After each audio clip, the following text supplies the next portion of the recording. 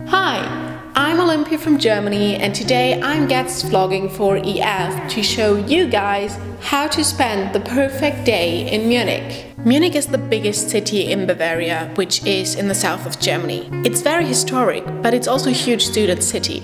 So there's loads of young people and there's a lot going on. There's amazing cafes, bars, restaurants and clubs. I'm from Bavaria myself, so let me give you some insider tips on places to go. Start your day off right with breakfast at Occam Deli. It's a bar, cafe and restaurant, so you could go there any time of the day, but you should check out their breakfast, particularly their French toast, because it's the fluffiest I've ever had in my entire life. Also, they have an insane selection of homemade pie and cake, so that needs some checking out. It's located right by metro station Münchner Freiheit, so it's very easy to get there. Now, after you had your delicious fluffy breakfast, you should check out some of the many museums in Munich. And for that, you just hop on the metro again and get off at the university station, because that's where all the museums are located. Also, the famous Pinakotheken. Now, if you don't want to go to the Pinakotheken, which are sometimes a little bit crowded, you should check out my favorite museum, which is Museum Brandhorst. It is a contemporary art museum and has, I think, the biggest collection of Cy Twombly in Europe, which is why I love it so much.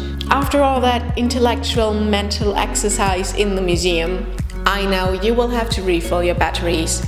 So you can just explore the university area, especially the Theresienstraße, because that's where all of the nice cafes and restaurants are located.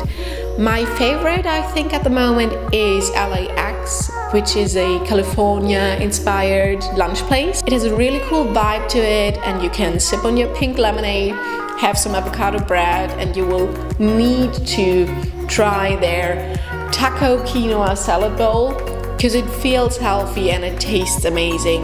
So you should try it out, is what I'm trying to say.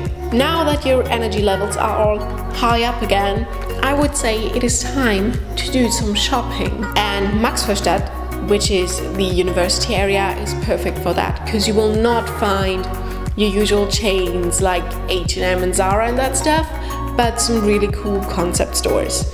Two of my favorites are Kauf, Dich, Glücklich and Eatery. After you've spent your day so far like a proper local, it's time to be a little bit touristy. So you just get on the metro again and get off at station Marienplatz, which is like the city center. And right around the corner from that main square is an old church called Old Peter. Now, I think it's supposed to be one of the oldest churches in Munich, and it has a very nice Baroque interior. But what is just as amazing is the view that you get from its tower. Don't underestimate the 306 steps it takes up there, but it's a wonderful view and it's totally worth it. After all that exercise climbing the Old Peter, you will be hungry, trust me. So end your day at Café Tram. It's a really cute cafe that is built into an old tram train, and it's a very cozy place, very romantic, and I would say the best and most delicious and too busy day. So I hope this video gave you some ideas of nice stuff to do in Munich, and well, hopefully see you soon in Munich.